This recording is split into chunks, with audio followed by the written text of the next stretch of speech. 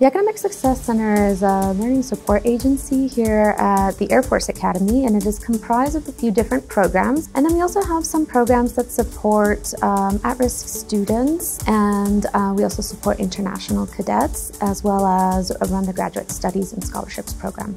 They come here for a variety of reasons. Sometimes they're encouraged to come from their coach because the athletic department knows that we're a great resource to help with academics for their athletes. Sometimes they're encouraged to come from their squadron, from their advisor. For my part, as an instructor in the QRC, I don't just help with math, although that's a lot of what I do. But if the student needs help with study skills, how to take notes, how to read a textbook, how to organize themselves, what are the best and effective strategies for studying for an exam, we help with whatever they need help with and meet them where they're at. A typical appointment is made online, though we do have walk-ins as well. They'll come see me or one of the other consultants, and the first 5 minutes or so we spend getting to know the project as well as establishing what their goals are for that project. So in that way, it's very much a student-driven time. And that's important because me as an expert can very easily diagnose and fix a writing project at many different levels, but what we want is for students to be able to be empowered to identify areas they need to work on and then to get expert support around those areas. The Academic Success Center goes far beyond the reaches of academia.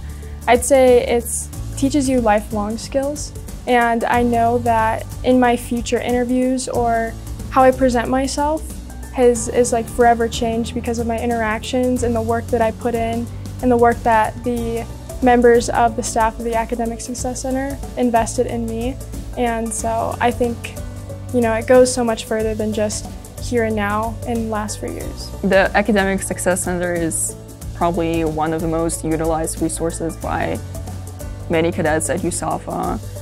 And I can talk from my experience. I can also talk from the experience of cadets who are in academic probation, because I worked as a squadron academic officer last semester, and I was in charge of mentoring cadets who were struggling academically, and almost all of them utilized QRC and the Writing Center, and it is very helpful.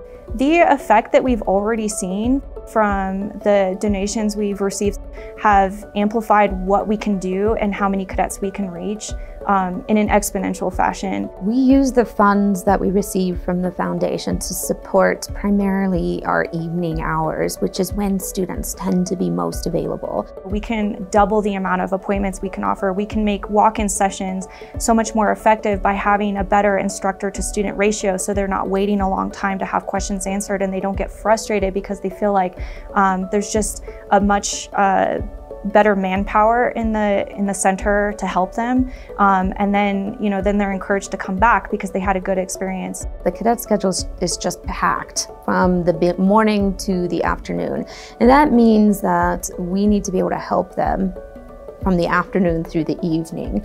A lot of the donations that we receive fund faculty who are experienced and credentialed and to come in the evenings to help in the public speaking lab, in the writing center.